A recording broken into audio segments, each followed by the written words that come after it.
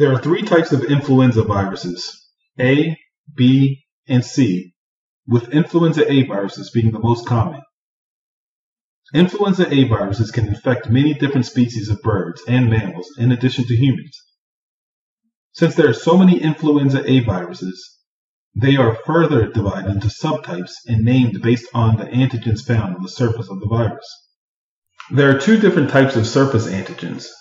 One is the hemagglutinin antigen, commonly referred to as H, and the second is the neuraminidase antigen, commonly referred to as N.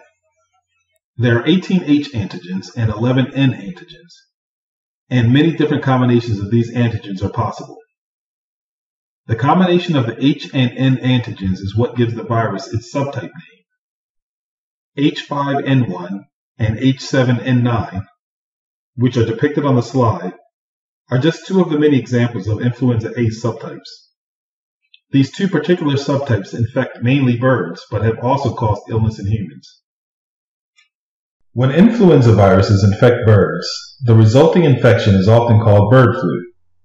Avian influenza, or AI, can infect both wild and domestic birds.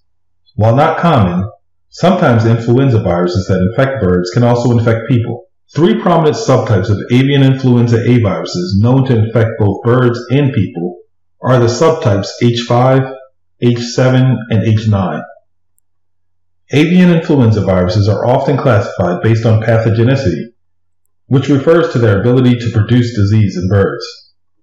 Low pathogenic viruses are responsible for causing mild disease in birds, while highly pathogenic viruses are responsible for causing severe disease in birds.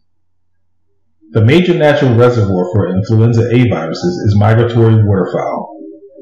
This includes birds such as ducks and geese that are capable of traveling long distances.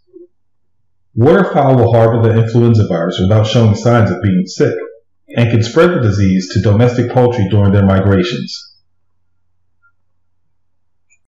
Chlamydia psittaci is a bacterial pathogen that is capable of infecting birds and people. In birds, infection with this bacteria is referred to as avian chlamydiosis. When humans are infected with the bacteria, the resulting disease is called psittacosis. Although some literature will use the term psittacosis to describe infection in both birds and humans, for the purpose of this module we will refer to infection in birds as avian chlamydiosis and infection in humans as psittacosis. While many types of birds can be infected with Chlamydia psittaci, the type of birds commonly reported as associated with infection in humans are pet birds such as cockatiels and parakeets. However, human illness associated with poultry and other types of birds has been documented. The clinical signs of avian influenza in birds varies depending on the pathogenicity of the virus.